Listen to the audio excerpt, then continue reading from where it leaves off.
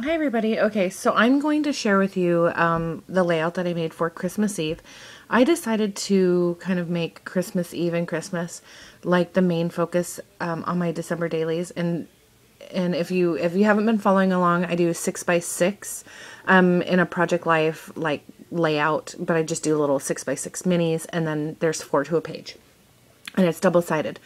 So for Christmas Eve and Christmas, I decided to change it up a bit and do 12 by 12. There's a few days that are going to have multiple photos, and so there's going to be multiple layouts for certain days that I took more photos, and that's okay. But I wanted to make sure that Christmas Eve and Christmas were the main focus. So I'm going to give you an aerial view of this layout, but before I start, I kind of want to share real quick what is going on in it. All of the papers and everything on this layout did come from my Scraptastic kit, Home for the Holidays, except for the doilies and the wood veneers and the twine.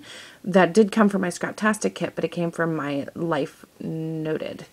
The title, the thickers, and these little, I don't know, like the little lettering, that all came from my stash. And I needed to keep the title really small, and I wanted to emphasize that this is Christmas Eve.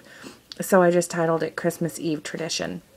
Our Christmas Eve tradition is to go to Grandma's house and have breakfast over there, because I typically work on Christmas night. Not always. It depends on if it falls on my work night.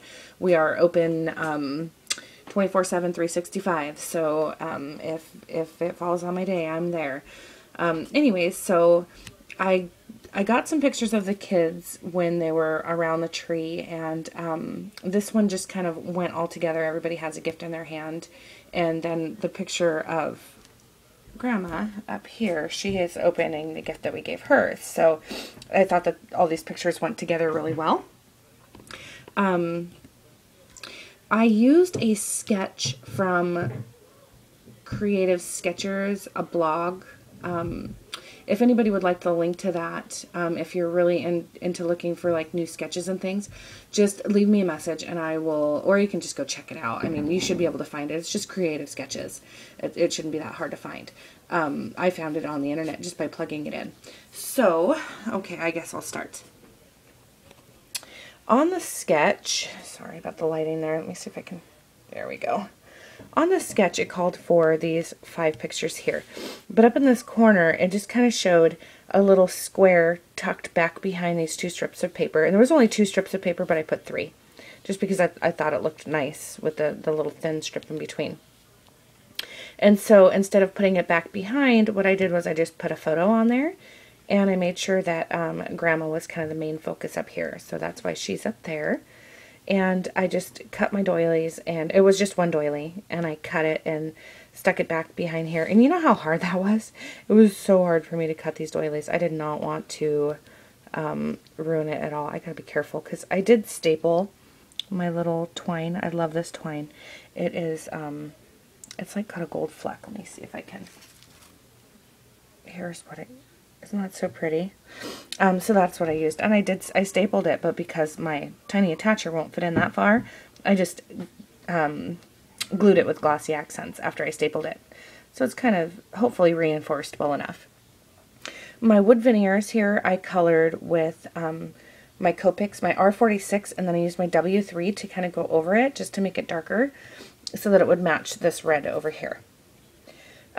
Keep in mind that when you color a wood veneer with a Copic, it is going to run a little bit.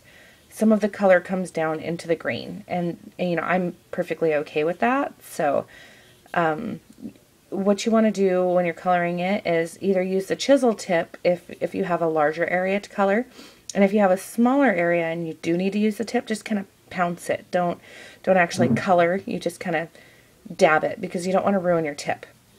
And with wood grain, it's kind of got a little bit of a harsh texture. Not bad, but probably too much for a Copic tip.